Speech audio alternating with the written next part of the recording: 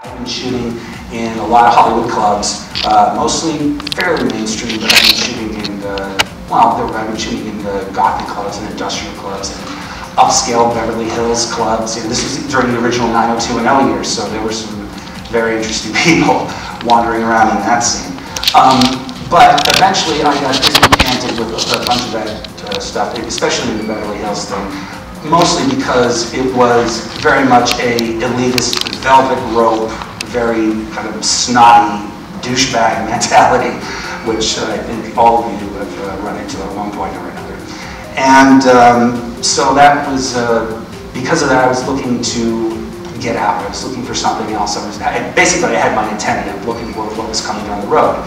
What was coming down the road was the re-emerging rave scene, which I had been aware of before. I had seen it in clubbing magazines, you know, and all that.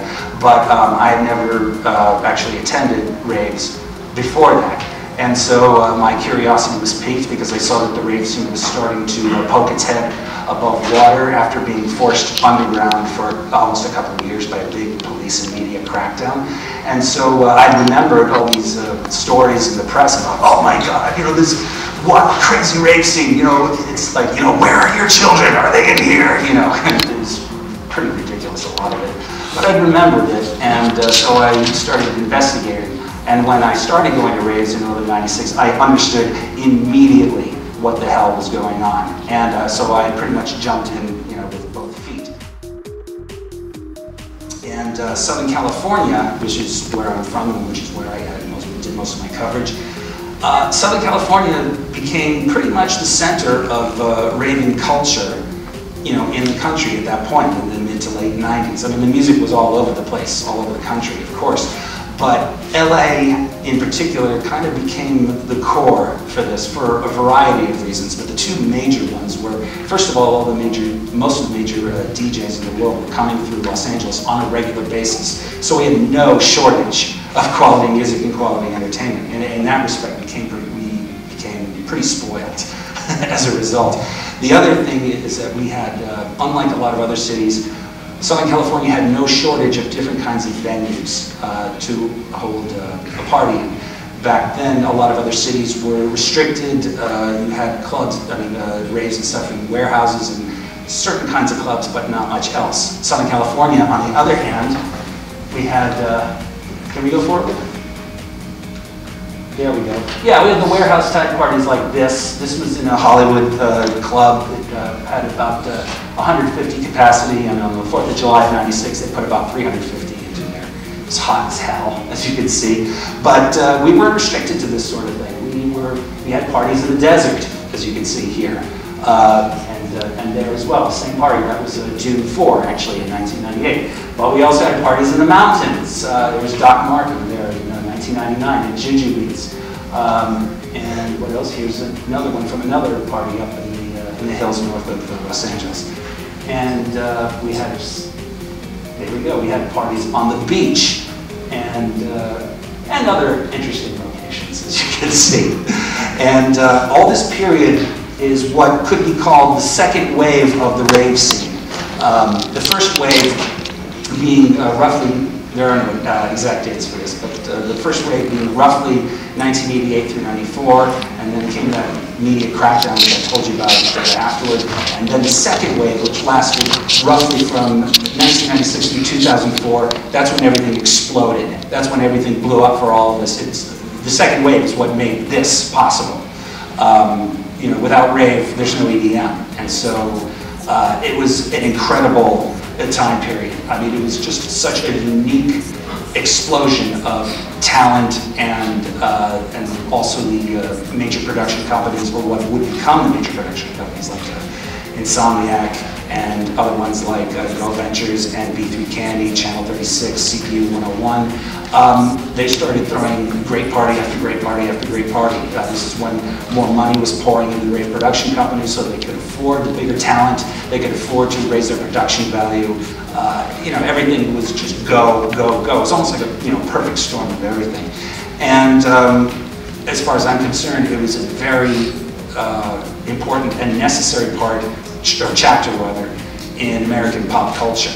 Very much on the same level as the Jazz Age, rock and roll.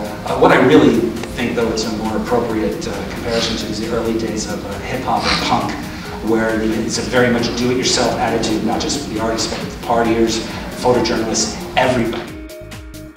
So anyway, once I got into this thing, that's when I got serious about, really serious about nightlife photography. And so that's when I really began my photo education. And the reason for that is because this is what we were dealing with here. This is, of course, one of the cameras that I used back in those days. In fact, I've got it down right over here. And by the way, listen to this. You hear that? Those are gears. Those aren't chips. And it's, yeah, it was very much an analog world, you know, at that point. And of course, one of the other parts of this analog world was that, yes, film, that wonderful relic that nobody seems to use anymore. And film had a lot of limitations. And because of those limitations, we photographers had to basically burn that photographic knowledge into our brains. The limitations of film, the biggest one was ISO, meaning film sensitivity. And if you can see here, all these ISOs here are very low. You've got 100 and 400 here, and that was mostly what I was working with in those days. And the reason why is because when you started getting into higher ISOs, higher film sensitivities in those days, you would end up with something like this. You can see all this grain all over the place. I shot this at 3200, and I think I might have pushed that to 6400 ISO. And that grain is the result. Now, if that's the look that you're going for, hey, great, it's wonderful. But most of the Rave stuff that I was shooting was not supposed to look like that because it ruins fine details and a whole bunch of other stuff. One of the other limitations we had, we were strictly limited in the numbers of shots we could do. This was not like the digital era. We did not have a camera with enormous memory cards where we could just shoot and shoot and shoot and delete and delete and delete until finally, you know, we got something good. That option simply did not exist. And so as a result, we had to be much more economical with our pictures, you know, with our picture taking at that point. And also because of those limitations, we had to visualize a lot more. We had to be able to look at a certain, you know, thing of what was going on there, and we had to say, okay, this is what I want this to look like, because we did not have the option of playing around with everything like we have today. Now, in terms of the style that I was looking to put together for this, I mean, basically it was because I felt the real need to recreate that incredible Rave vibe up on the, you know, on the film. All that wonderful energy and movement and everything that everybody knows, you know, about EDM and about raves. Because a lot of the photography that was coming out of the clubs in those days, I mean, it was just boring. I mean, you had no sense of the energy, the movement, the vibe, all of those stuff. A lot of stuff just looked frozen and sterile and boring. And so I had to put together a style that could recreate this atmosphere. And I knew that I had to reach beyond conventional photography in order to do that. I mean, I certainly took influences from photographers that came before me, people like Neil Preston, who was Led Zeppelin's tour photographer for a number of years, Ross Halfin, you know, Jim Marshall, other ones like that.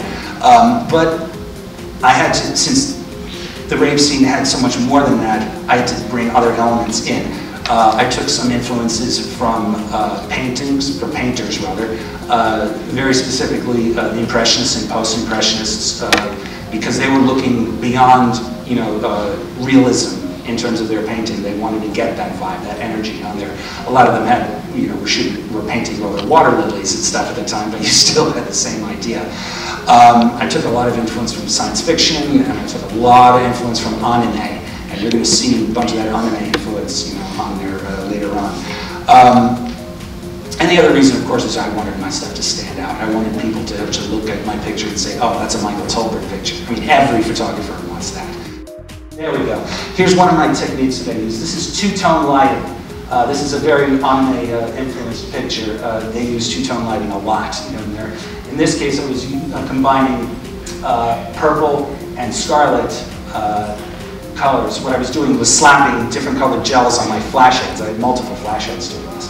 And here's another example. You can see I'm using blue and I'm using like a reddish-orange gel to create, you know, I mean, if I didn't use those and just took a, you know, a regular white flash picture, it would be a nice picture, but it would look kind of boring because it would look like, you know, pictures that everybody else was taking at the time.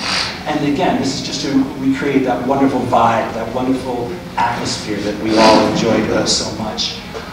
This is another technique to use, stroboscopics, which is trying to create squeeze a very long moment into one frame of film. In this case, that's Richie Hawtin up here. It's plastic nowadays. This is 1999? Yeah, 99, in Los Angeles. There's another example, not the DJs, but the crowds. This is a great way to make a crowd look like it's bigger than it actually is. This room was pretty filled, but I just made it look filled even more. And I slapped a yellow gel on the flash head to create that. Again, you know, just to make it stand out and make it make it catch more people's eyes. Another technique I use is silhouettes. This is an old one. This is another old one. It's from '96 in Hollywood. Lots of photographers. And none of these techniques are unique to me, by the way. All of these have been done by other photographers. I was just the one who combined all of these to create this rave, you know, ambience on there. Here's another one, long exposures, where you just keep the shutter open and let the picture almost paint itself. And this is also in '99. As you can see, the really furious energy, you know, that's going on here. If you took a conventional picture, you could get something like this, but when you leave that shutter open, you let everybody wave their glow sticks and their batons and everything around, I mean, you really get a better sense of what was really going on. And here's another example with the ubiquitous glow stick, of course, another relic of the analog age.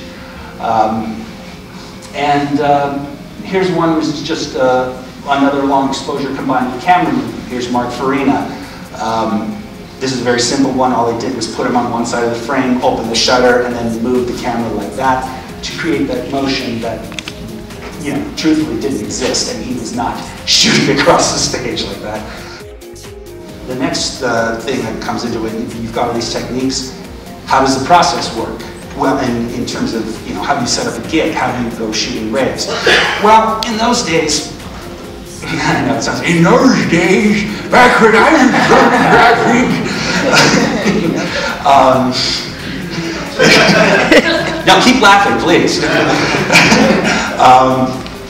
Back in those days, it was a lot less formal than it is today. Because it was a much smaller community, people had a lot more one-on-one relationships with the event producers and promoters and the artists and, you know, most of the people just involved in the scene in general. You could call it a great big rave family, a great big self-supporting rave family. As far as the rave promoters go, it was a pretty good match between myself and people like Pasquale and also, you know, Reza Gurami of Go Ventures and Brett Ballo, B3 Candy, and a lot of others. These are all guys in the Los Angeles area, by the way. It was a lot easier because there were a lot fewer levels of bureaucracy to deal with. You know, in terms of getting credentials for a gig, very often it was as simple as just calling up the number on the rave flyer, leaving a message saying, yeah, I'm going to show up, you know, is it cool? And then usually the same day or the next day I get a return message saying, yeah, come on down, knock yourself out. A lot different than it is today. And the other part of that rave community, which we're going to get into now, is the next step of the process, excuse me, the rave media. And in these days, that means magazines. This is largely pre-internet. The stuff is not going out instantly, you know, over, you know, the wires or however you want to put it, you know, these days. It was magazines primarily, and guys like this, Bird Magazine. I'm sure lots of you guys remember this. Raymond, are you back there by any chance? No? Raymond Roker. Absent, sorry. Herb Magazine, Mixer Magazine. Oh, look, Frankie. My favorite Colorado. And what up, BPM? We got Insider. That's my cover on the right, by the way, the Chemical Brothers.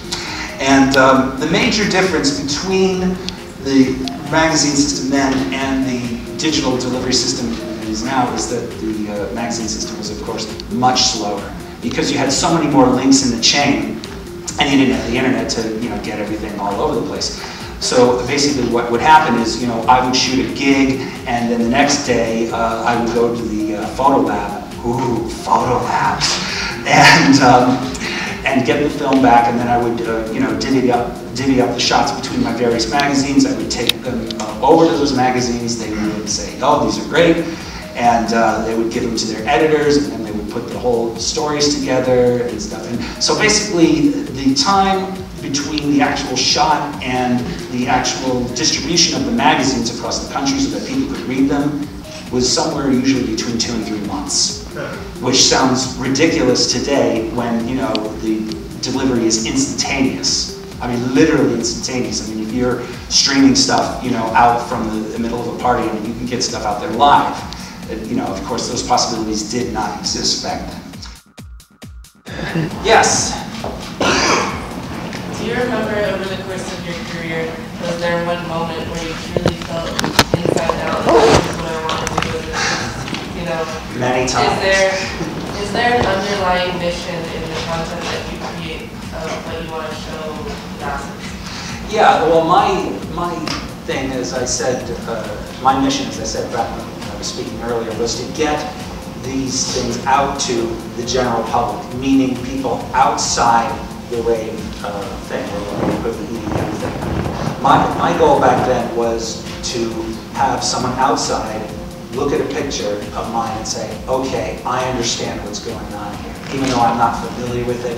But I mean, I'll give you a great example. One of my first gallery shows that I did back in the late 90s, we had the opening. I had a month-long exhibition in this place, so we had the opening, and then the rest is, you know, just the regular clients of the gallery coming in. And I remember being there one afternoon, and this lady walked in. She must have been in her like late 50s or early 60s, clearly not someone involved in the electronic music world. And she was going through my material, and when she was through, she said, "I don't, you know this scene or anything, but I get this." And for me, that was like, yes, you know, mission accomplished. I think maybe one of the ones, and this was a bit later in my career, well, sort of, this was a few years after I started shooting raves, when I was at a party called Dune in the middle of the desert with about 5,000 people there.